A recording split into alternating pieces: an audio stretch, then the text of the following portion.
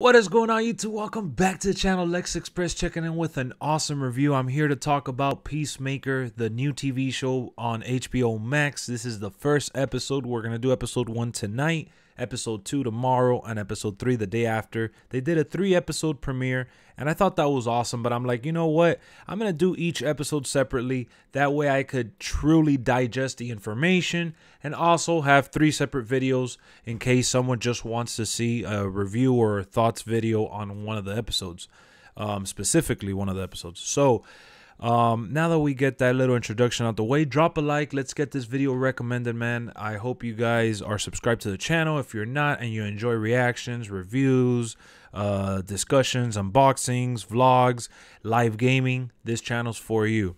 All right, so James Gunn, man, this guy was given the keys. This is the perfect example of what happens when Warner Brothers or whoever's in charge, HBO Max or whoever, I don't know who's in charge, honestly, but whoever's in charge gave the keys to James Gunn, trusted him with all these characters, and allowed him to create something special.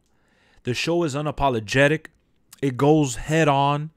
It doesn't care if your feelings are hurt. The dialogue is witty, is crafty, very creative. I thought they did an outstanding job with the casting as well. And man, let me tell you, they brought back from, I guess, maybe retirement. I haven't seen Robert Patrick in a movie in ages, and he's here. Maybe I'm wrong. Maybe you guys will call me out on that. But they brought him into the fold. Then you got Danielle Brooks from Orange is the New Black. She's fantastic as well. You got Jennifer Holland. Chukwudi Iwuji is Clemson Mern, which I don't know anything about that actor. But we have, you know, some familiar faces and some new faces as well. And I couldn't be happier with the casting and the writing and the story that's unfolding. Ultimately, they just went straight forward, man. And they answered all the questions like, where's Amanda Waller? They gave us a little recap of the Suicide Squad movie. So if you haven't seen the Suicide Squad movie, I suggest you do so before watching this show. But John Cena is going all out with this character. Like, he is going balls to the wall. Like, he is all in, man. He showed that he's devoted. You know, not only did he have most of his body exposed throughout multiple times on this episode, his comedic timing and just his passion, you could see it oozes through the screen, man. I mean, if you don't like the guy, you're not gonna like the show. If you don't care about these superhero shows or characters with a little bit of comedy and maybe a little bit of that dark humor, then this show's not for you. But if you have an open mind and you want to give John Cena a shot, this show is the perfect example as to why you should give John Cena a shot as an actor. Just because I feel like he has the perfect balance between action and comedy, and he fits right into this universe. Robert Patrick is his dad, and he's a racist asshole, and the back and forth between them is just hilarious.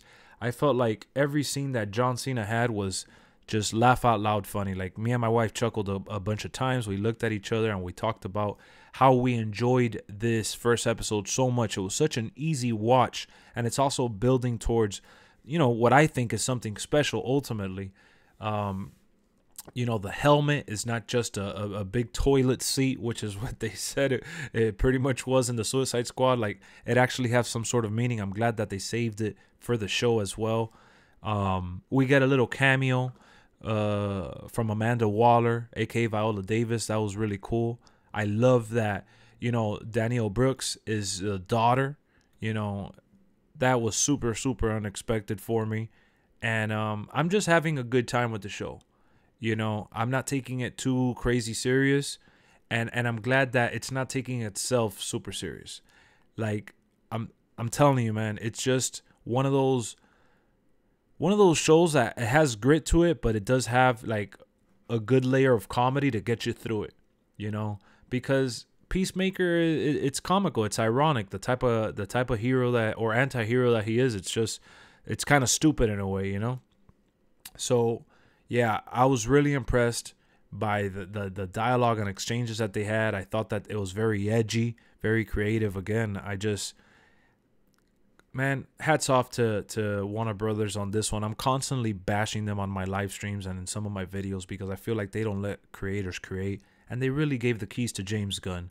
They allowed him to write and direct and create this world that we can all sit here and kind of enjoy something different, a breath of fresh air. It's a rated R action comedy, if you will, and it's just something that we don't really have a lot of because everything needs to be marketable. Everything needs to be a big money machine, and it has to be PG-13 so it could bring in a lot of viewers and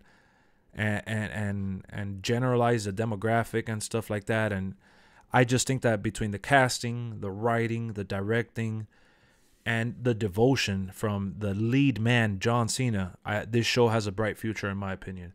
So honestly, if I want to rate it from a 1 through 10, episode 1, I would give it a strong 8.5. A very strong 8.5. It's not an 8, but it's not a 9, in my opinion. I feel like there's a lot more to give here. There's a lot more characters that I didn't even see in this first episode. So I'm looking forward to episode 2, no doubt about that. And I'm looking forward to continuing watching this show. And I'm not even a TV show type of guy. I really hate watching TV shows. I hate waiting. I hate that we have to wait for seasons and things like that. I'm more of a movie guy, but I gave this show a shot. I love John Cena in it. And obviously, I like wrestling and stuff like that. So it's kind of a no-brainer for me to give John Cena a chance in this role. But yeah, I love the dynamic between him and his dad. I didn't even talk about the Eagle. Eagly, I thought it was going to be a little annoying because it's a little unrealistic, but it fits right into this world that they're going for. It really does. And, you know, all the surrounding characters that we did see featured in the first episode, so far, so good. I don't got anything real negative to say. I'm really happy that Rotten Tomatoes has it rated at a 92%. IMDb has it at a 8.2 out of 10. And we have an 87% audience score so far. So I think generally people are satisfied with the show. And I couldn't be happier for everyone involved, man. I'm telling you, when Warner Brothers allows their creators to create, we get special moments in time like we did with the Suicide Squad movie, the Peacemaker show, Zack Snyder's Justice League, and just let creators create, Warner Brothers. Stop telling them how long something should be. Stop changing storylines. Let the people you hired finish their stories the way they envision it. That's all I ask for. And that's what we got with this first episode. So I'll see you on the next one. Comment down below. Let me know if you enjoyed the show. If you're going to continue watching it after the first 3 episodes. We're going to cover episode 2 tomorrow. I'll see y'all real soon. Thank you for tuning in. Peace out.